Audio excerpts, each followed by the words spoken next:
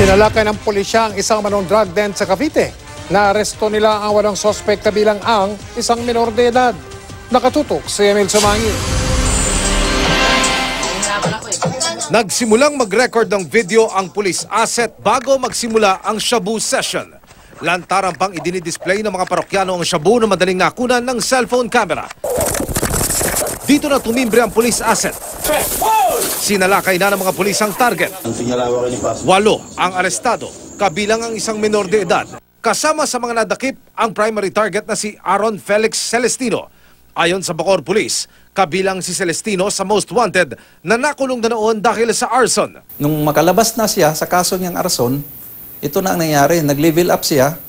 Talagang nagdi-dispose na ng droga. Siya ang pinakamalaki ngayon sa lugar na yan, sa Niyog 1. 50,000 pisong halaga ng shabu ang nasabat sa raid. Tumanggi ang mga suspect na magbigay ng komento.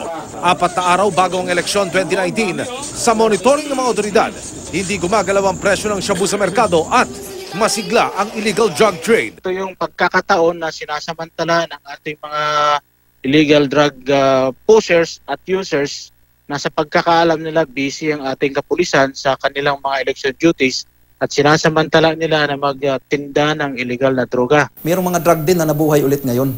So kasi iniisip nila na nakadeploy ang PNP. Alam kasi nila ngayon na nakapokus tayo sa election mode kasi tayo ngayon. Emil Sumangil, nakatutok, 24 oras.